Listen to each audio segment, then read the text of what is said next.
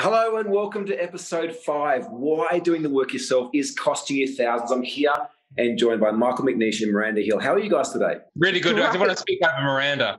How funny. I know it's one of the things. It's great having three of us together here today, but squeaking over each other. Wonderful. It is so great to be here with you both. Yeah, so look, let's get into this. Whether you're listening to this in your truck, in your van, in your tractor, in your excavator, whatever it is, or on a boat somewhere off in the world, this is the only podcast for tradies and general contractors worldwide. We're going to get into the topic of why doing the work yourself is costing you thousands. And I'll never forget back when I first started my cabinet making business, I would have people be like, why are you doing the work yourself? Why are you employing people? I was like, well, if you want something done right, you got to do it yourself. I'm making more money if I do it myself. Hiring someone else is going to cost me time, money.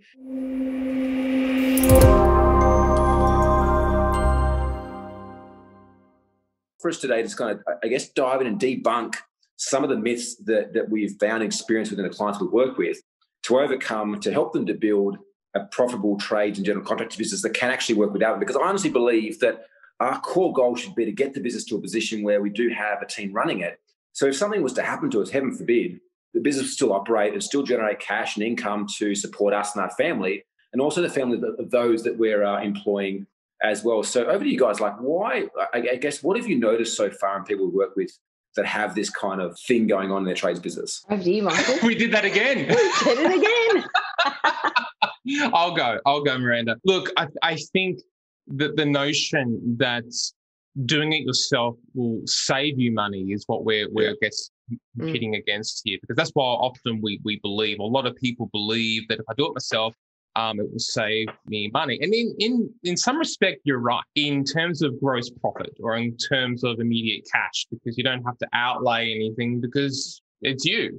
You're the one doing it. But when we say it's actually costing you thousands, it's costing you so much more in potential growth. It's so much that you don't even realize that it's costing you, or the opportunity cost of not growing beyond your capability. And that's the problem with doing it yourself. I mean, the number of tradespeople that we speak with who are working crazy, stupid hours. You might be one of those people that you're working till late at night. You're not seeing the family. You're stressed, you're overwhelmed, you're tired, and you're still on the tools, or you're still doing the work. And so, yes, in your mind, if it's actually good, why would you be in a more stressful position as a result of that belief? Well, here's a myth too, though, is that I remember just simply back with my first business, as I thought, well, if I'm doing the work, I'm making more money.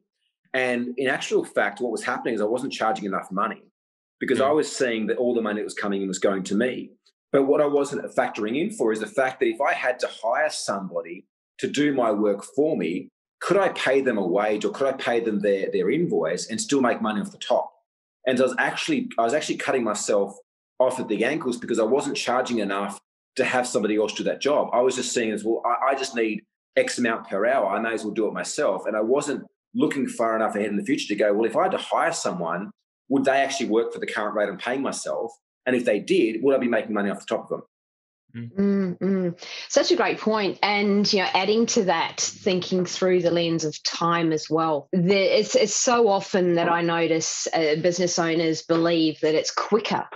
It's quicker. Yet if we then look at hourly, the hourly rate, what people would charge for their time, in terms of what that's going to cost their business I guess it's not always a win to have that time invested in doing it yourself, when in fact you could probably do a higher leverage, more profitable, task that will take your business further, that relies on your expertise as head of your business, as leader of your business, as opposed to getting on the tools yourself. Yeah.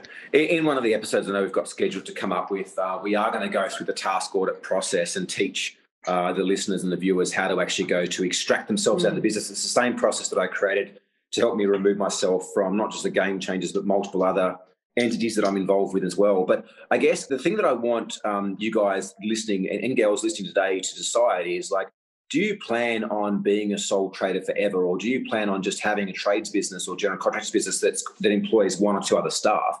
Or do you actually want to get to the position where you have a stabilized and consistent and somewhat predictable business that produces you money even if you're not working there? Because a lot of people are like, oh, I'm happy to be a sole trader. And they don't think of the long-term ramifications until they fall off a ladder or they get sick and realize the income stops and they haven't got enough super, they haven't got the insurance, they haven't got enough cash in the bank to provide them with a stable income while they get better. The thing I want to say too, like I first meeting this morning back in the new year, I spilt my bulletproof coffee on the keyboard of my MacBook and cooked it. So I'm actually recording this live from an iPad.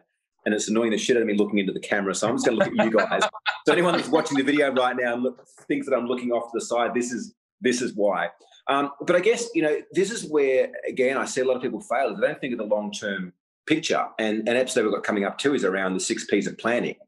But I believe, again, that our common goal above anything else should be to build a business that works without us as business owners and entrepreneurs, because that provides consistency.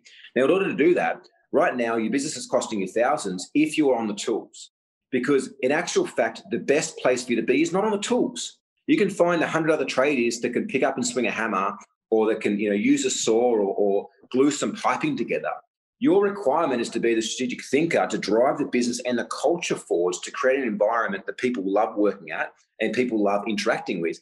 And if you're stuck on the tools 30, 40, 50, 60 hours a week, that's not the highest and best use of your time. In actual fact, the more you can leverage yourself out of the business to be in a position where you can think and to plan and to interact with your staff and to interact with your clients, the more profitable and the bigger business can go. I was speaking to a guy last week. I was on a yacht cruise through Raja Unpack doing some scuba diving.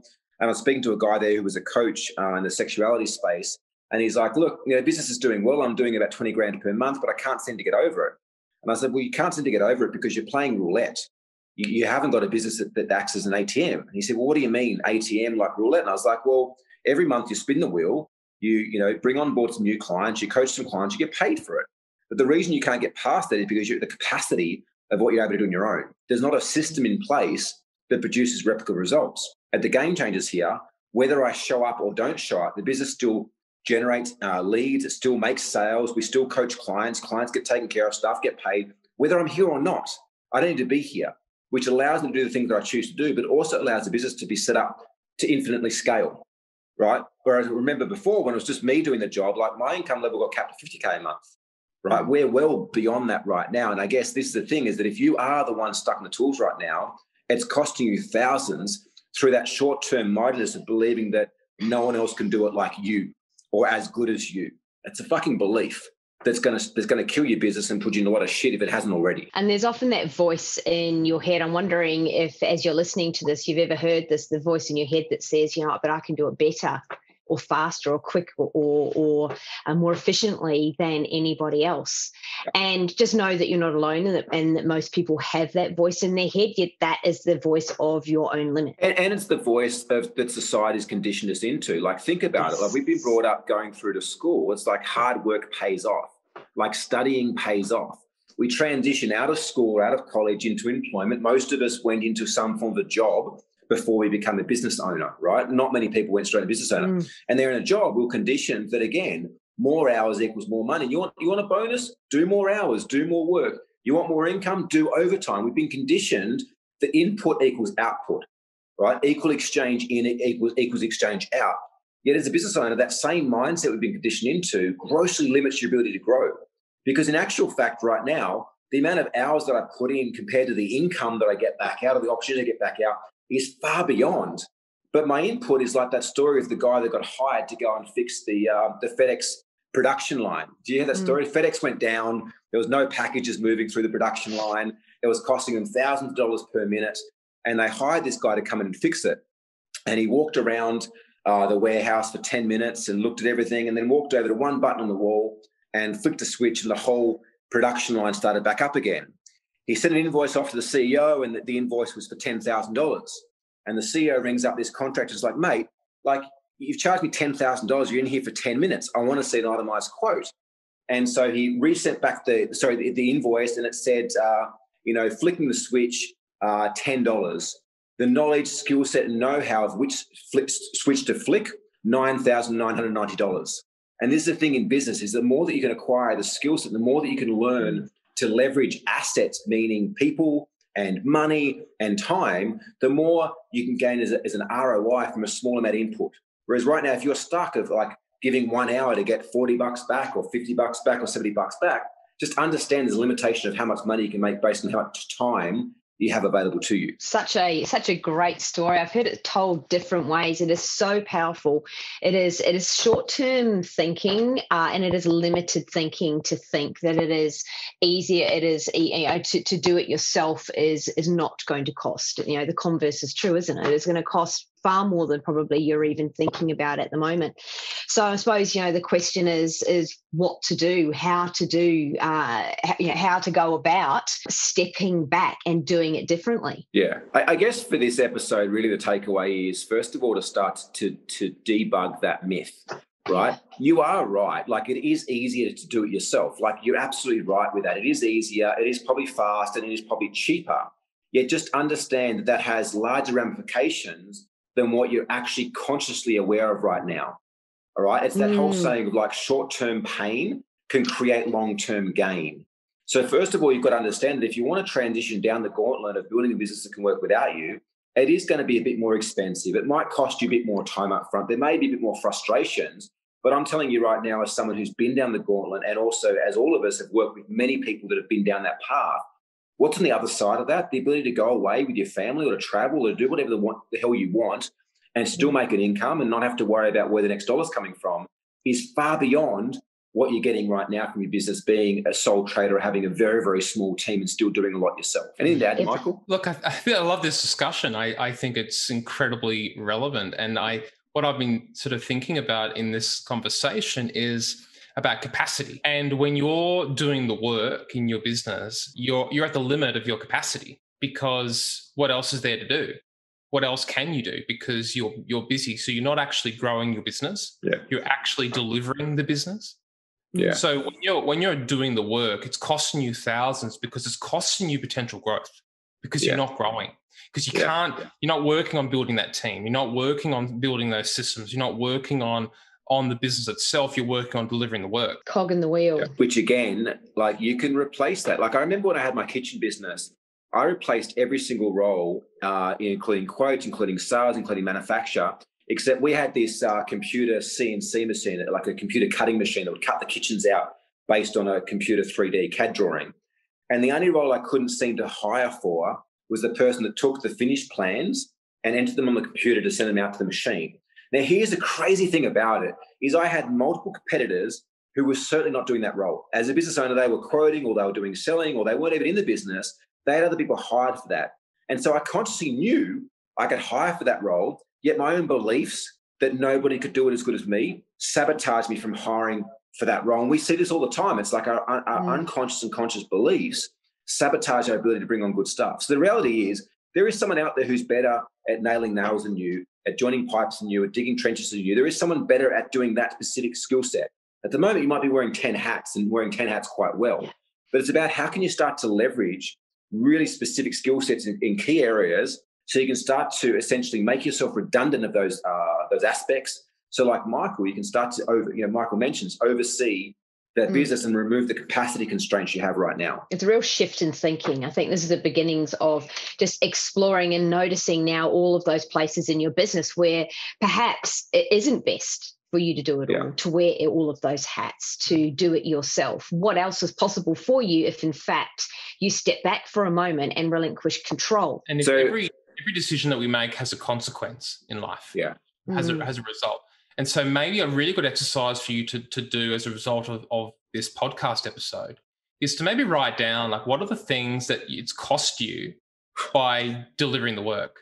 Like, what are the things that you feel have cost you? Because don't just take our word for it. You've got to think about it yourself. Like, what have you given up? Michael, you just read my mind. I was going to leave them with some questions. It's like, first of all, first question is like, what do you want?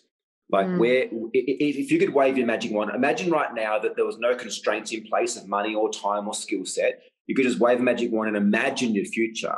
Like, in 5 or 10 years' time, where would you like to be? What would you like to be doing? What would your business look like? How much cash would you be making? How would you be spending your time? And then, as Michael mentioned, look into the way that you're currently running it and ask, like, what is the cost or what is the consequence of me doing what I'm doing right now? And another question too is like, what beliefs do I have around growing my business, or what beliefs do I have around hiring good staff or finding good staff? or around the ways that I manage my staff. Just allow yourself to ask some different questions and just notice what's there for you. That's, I guess, the key takeaway of today's episode. Yeah, such a great point. If you're not getting the answers that you want, ask different questions. Absolutely. So that's it for us. Let's leave that there and make sure you join us for episode 6, where we actually start to debug why it's so hard to find good people. If you want the job done right, you got to do it yourself. So go away, reflect on those questions, and join us for episode 6, where we start to teach you guys the method that we've taught hundreds of our clients how to find amazing talent in any trades business. Thanks, Miranda, Michael. Enjoyed the episode. Thanks for joining us. Make sure you like this episode, subscribe to the Tradie Business School podcast. See you on episode 6. See you soon. Bye.